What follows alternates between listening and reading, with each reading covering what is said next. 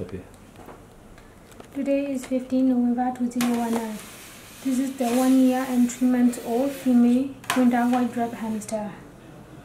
Okay, he has an everted cheek pouch, which we will see in the other video, the first video. This is post-op. Post-op, we have excised the cheek pouch under anesthesia. You can see the cheek pouch. Parts of it is gangrenous. You can see the gangrene, the black tissues are gangrenous. It's just that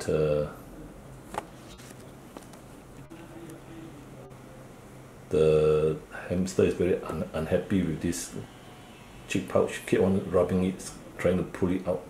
So the best surgery option is to do surgery, and this has been done under gas anesthesia, and using a scalpel blade.